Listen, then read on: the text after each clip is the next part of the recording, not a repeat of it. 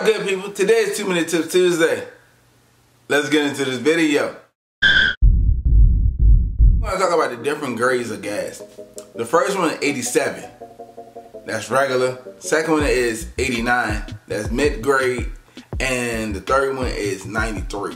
And that's premium. So, we all put gas in our vehicle. Unless you got a Tesla and you electrifying it on up. You know what I'm saying? 87 have low octane. 89 have mid octane. And 93 have high octane. What happened if I switch from 93 to 87? It can increase my horsepower. So if the Gen Coupe is pushing out 350, I'm probably looking at 250 because of the octane. Probably not even that much of a deficit, but you're gonna feel it.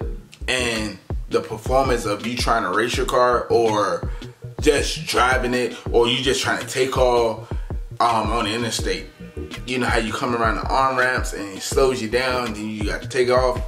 You may hesitate, and now you looking at your car like something's wrong, and you calling the dealership and like, yo, something's wrong with my car, and the whole time it's not, because you just put low octane into a high performance vehicle. In a case, it would not damage your vehicle. It will probably do more good than bad if you going from 87 to 93. But if you're going from 93 to 87, so the octane number is the standard performance of the engine. The high octane number is the more compression that the fuel can withstand before detonating. This is it. If you're enjoying this video, go ahead and smash that thumbs up button. If you're not part of the Auto Speed family, go ahead and subscribe button. And yo, welcome to the family. I look forward to seeing you next video.